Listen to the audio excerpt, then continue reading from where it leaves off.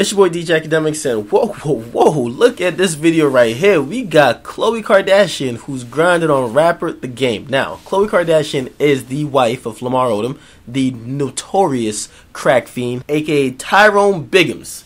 Now, The Game is the iconic West Coast legend, or I believe he's a West Coast legend at this point. And of course, he's a notorious blood gang member and notorious thug in general. Now, this video has circled the internet, and especially Twitter and social media, and a lot of people are debating on, yo, is Khloe Kardashian actually fuckable? Kind of seen her get down in this twerk video and kind of pop that pussy for a real goon.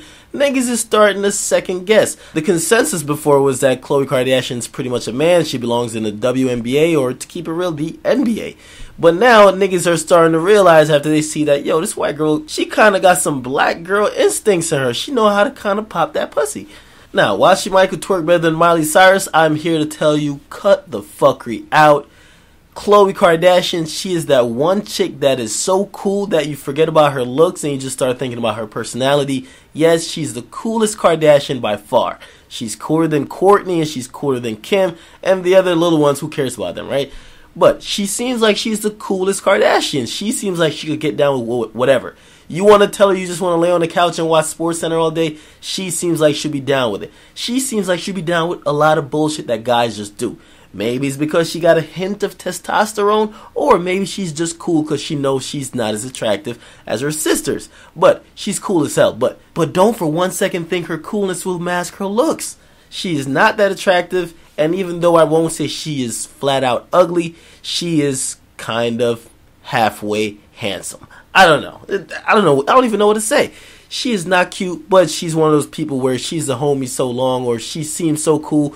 You give her points based on her personality, and I think this is another one of those things where you're giving her points based on personality. You're like, yo, she could get down, she could be cool, kick it, and now she's grinding up in the club. Man, let's fuck this bitch.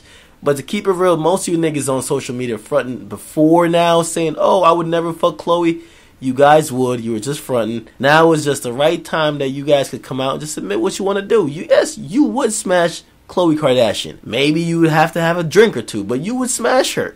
You know what I mean? But that's what it is. So it seems like while Tyrone Biggums, aka Lamar Odom, is participating in the Crack Olympics in Sochi, we're gonna have my nigga Game work out that pussy for the real niggas out here and really show Khloe Kardashian what it is like to really be dating a real ass nigga. We know everybody who has joined the Kardashian family has gotten emasculated. We've seen with the guy, what's his name?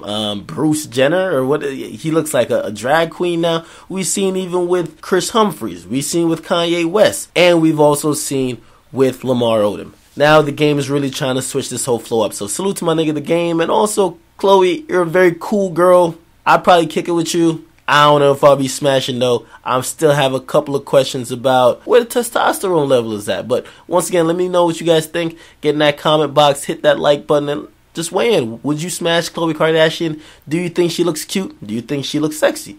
Get in that comment box and just let me know what you think. It's your boy DJ Akademiks, and I'm out.